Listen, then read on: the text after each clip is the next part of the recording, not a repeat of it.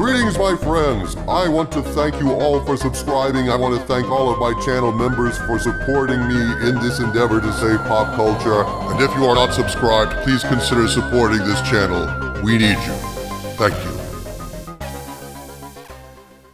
My friends, yesterday was a disaster for the Walt Disney Company as they were forced to publicly confess that in many ways, Disney is failing and failing hard. This confession, as dramatic as it was, and we'll get to the particulars of that in a moment, is but the latest in a long string of failures from a company for whom failure has become a habit, like smoking cigarettes, smoking weed, or smoking company profits in rolled up $100 bills, burning cash as an offering on the altar of woke, creating crap like Peter Pan remakes, Little Mermaid remakes, and anything to do with Kathleen Kennedy. Disney has forgotten that when you make products that nobody wants, nobody buys them, no matter how socially virtuous your messaging is, because snowflakes don't spend money, people. They just hang out in their safe spaces, shaking like a spooked chihuahua, standing in an icebox, listening to a thunderstorm. Yesterday's Disney earnings report was one hell of a wake-up call, not only for Disney, but for the stock market, which took one look at Disney's earnings and losses and turned into Roberto Duran, saying, "No más, Señor Disney, por favor, no es bueno."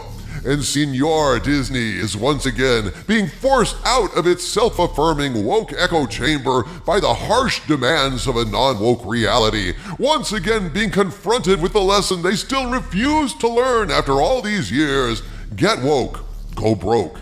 Yes, my friends, the Walt Disney Company has served as a kind of Wuhan of wokeness for many years now, a ground zero for the woke virus, deliberately and stubbornly doing everything it can to undermine Western civilization one story at a time, one violated hero at a time, one perverted American value at a time.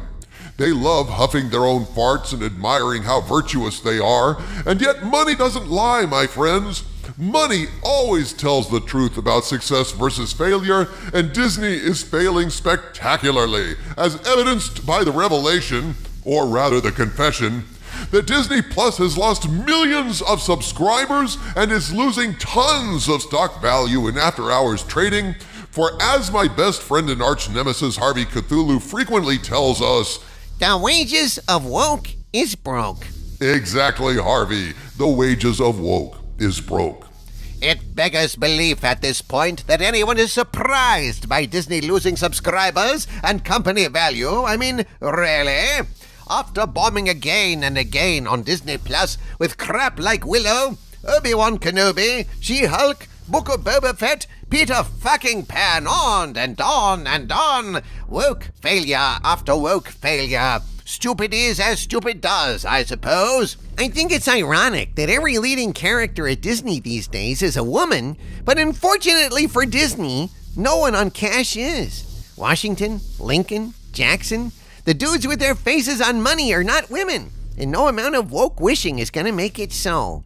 If the force is female, the cash ain't. And that's maybe one reason why their stock is currently underwater and in the toilet. Basically, an iceberg for the Tidy Bowl man.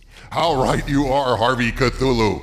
In a Forbes article titled "Disney Earnings, Stock Slips as Disney Plus Bleeds Millions of Subscribers," Forbes points out, quote, shares of Disney dropped in after-hours trading Wednesday following the release of its quarterly financials as the largest entertainment company in the world met revenue expectations, but surprisingly shed subscribers in its key Disney Plus streaming service.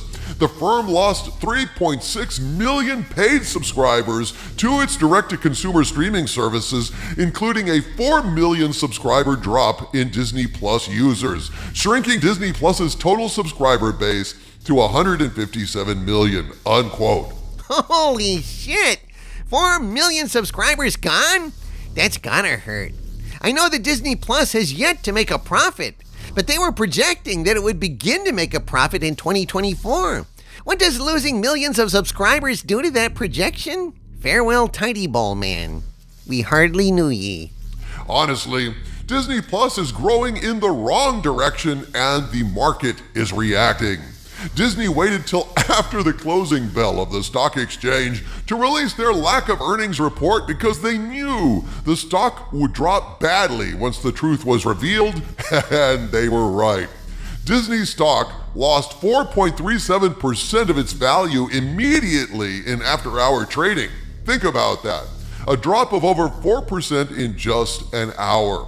It started the day at $103.10 a share, and it was sitting at $96.54 a share as of 6:07 p.m. Eastern Time. But now, it's even worse. As of the time of this recording, the stock had dropped from $103.10 to $92.79 a share, a drop of 6.01%. There's no way for Disney to spin this in a positive way, folks. This is one big black eye for the Walt Disney Company. Think about it.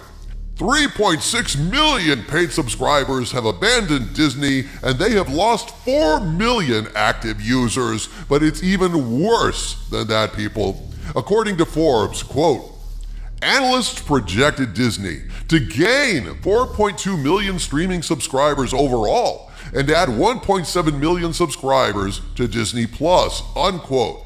So analysts expected Disney to gain 4.2 million subscribers, yet Disney lost 4 million subscribers. So in total, they are 8.2 million subscribers short of what the market projected they should have. They have 8.2 million less subscribers than they're supposed to have at this point, and their stock price is dropping accordingly. 8.2 million subscribers short is not enough. Now come on, America. You can surely do better than that. Disney has admitted to inserting their not-at-all-secret gay agenda into children's programming. They've tried to insert themselves into Florida politics. Their Galactic Star Cruiser Hotel is a big failure. Star Wars is, in the immortal words of Monty Python, pining for the fjords. And their movies and shows almost universally suck these days. America, you need to do better than that. Why can't Mickey learn? Because he hasn't been hurt enough yet. From what I've heard, and this is only a rumor, albeit a persistent one, Disney has some very creative ways of calculating subscriptions. Basically, I'm told, as long as Disney has a credit card on file, even if the account is not active and isn't paying, they count it as a subscription, albeit an inactive one. Of course, this is only a rumor. But it's at least possible that Americans aren't slacking in that regard. They are actually down even more than they're saying, but holy crap. How many Obi-Wan Kenobis and Peter Pan remakes does it take to make people wake up and step away from this debacle? Even so, Disney is paying the price for their substandard creative output and obsession with woke messaging. As Forbes points out in their article, quote, Disney's stock has far underperformed the broader market in recent years, shedding about 25% since February 2020 compared to a 40% rally for the S&P 500, though it remains the biggest media and entertainment-first company in the world by market capitalization, unquote. Disney is clearly feeling the pain in their stock price. Subscribers are fleeing Disney Plus, and Disney is creatively bankrupt as well. The article points out that the parks are pretty much what's keeping Disney afloat these days, but the market isn't all that impressed, given what looks increasingly like Disney's abject failure in the streaming wars. Do you think that Disney inserting itself into Florida politics, pissing off the state government and losing privileges as a result, has had a bad impact on their bottom line? Well, Harvey, this is what Forbes says about that. Quote, Disney is contending with a messy political battle in Florida, filing a lawsuit against Governor Ron DeSantis for his attempt to revoke the company's special political status for its Disney World theme park outside of Orlando, a move that came after Disney criticized DeSantis' legislative agenda. In a recent note to clients, Daiwa analyst Jonathan Keyes upgraded Disney rival Comcast's price target by about 5%, citing Comcast's lack of distraction by Florida, quote, political risks like its much larger parks, studios, and broadcast/linear networks peer. unquote. So as a result of Comcast lying low and not provoking political controversy, Comcast has gained on Disney, while the Mouse's fiscal prospects are, by implication, suppressed by all the kerfuffle and political brouhaha in Florida. Chapek tried to warn the Disney board to stay out of politics. He remained silent on the parental rights bill because he said that whenever corporations weigh in on social issues, it never makes any difference and can be weaponized against them. And once again, it looks like Chapek was correct. Unfortunately, Chapek was also trying to make Disney profitable again by getting rid of the woke wankers riddling the company like termites in a critical support beam, which is one of the many reasons why they had to get rid of his ass. But get this, gang. Oh, you're gonna love this. You know what passes for good news in this fiscal disclosure report? You want to know the bright spot in all this fiscal gloom and doom for Disney? Forbes lays it out in a borderline hilarious way here. Quote, despite the eye-popping exodus at Disney Plus, Disney's earnings report included a key silver lining in narrowing streaming losses. Its $659 million loss in its direct-to-consumer content unit was the slimmest in 6 quarters, down 26% from the last 3 months of 2022, unquote. Wait, let me get this straight. Forbes is saying that the silver lining for Disney here is that Disney only lost $659 million in direct-to-consumer content, like streaming and so on? Yes, Harvey. They only lost $659 million this quarter. That's the least amount of losses they've had in 6 fucking quarters. That's like saying Grandpa is doing great because he's only shitting himself 3 times a day now instead of 5. But you still can't let him sit on Aunt Bertha's white couch for obvious reasons. So while the market is feeling bullish on the whole grandpa diaper situation, stock expectations for Aunt Bertha's white couch futures have plummeted. So in summary, Disney is shitting itself less than it has in the last 6 quarters financially, but the stench has still driven away millions of content subscribers, and all they have to look forward to is a Little Mermaid remake that's gonna bomb, and Indiana Jones and the Dial of Destiny, and frankly, for me personally, I'd rather change a few diapers. From the center of the earth, this is Dictor Van Doomcock bidding you all, my friends, stay angry.